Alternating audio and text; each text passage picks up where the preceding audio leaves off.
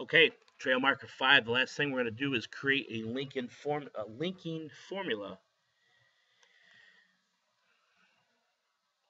All right, and basically, linking formulas they allow you to edit data on one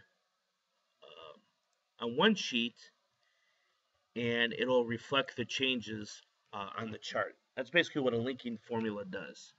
Okay. All right, so what we're going to do is we're going to click on the extrasolar planets sheet tab.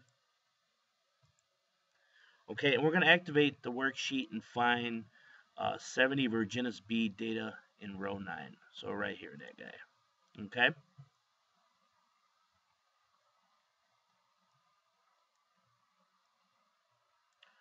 All right, we're going to change the mass to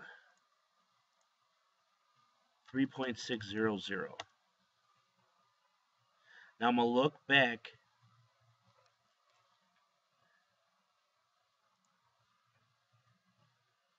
at this guy.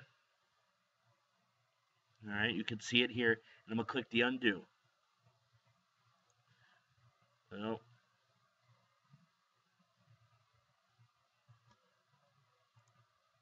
you can see it went back.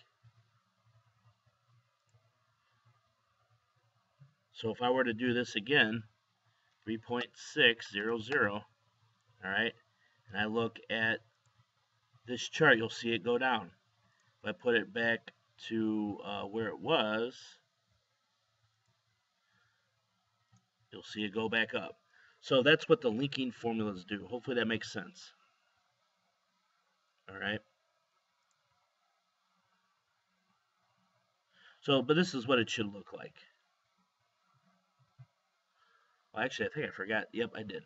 All right, we're going to add a chart title. All right. So I'm going to click the chart,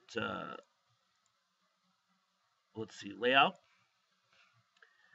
And I need to click chart title. And I'm going to click above chart.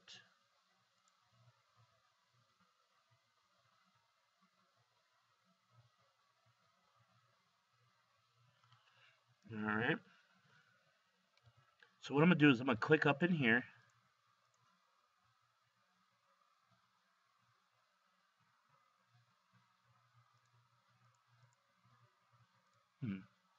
Not doing it. So what I'm going to do is I'm going to click this chart title right here. And I'm going to click up in the formula bar. And click equal. Now I'm going to go to the extrasolar planets. I'm going to click on cell A2. And you can see up here in the formula bar, it has now referenced that cell. I'm going to tap enter, and now you can see that my chart title is equal to cell A2.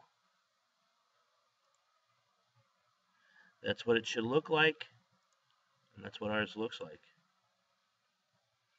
All right, so let's take a look at what we did. We created an embedded pie chart. We saw that right here. We resized that guy. When you hover over it, you can see that a chart tip pops up, and it tells you what that chart is, or what that portion of the chart is. We formatted individual parts. Remember, we changed that to purple. What else did we do? We formatted the chart. We changed the legends.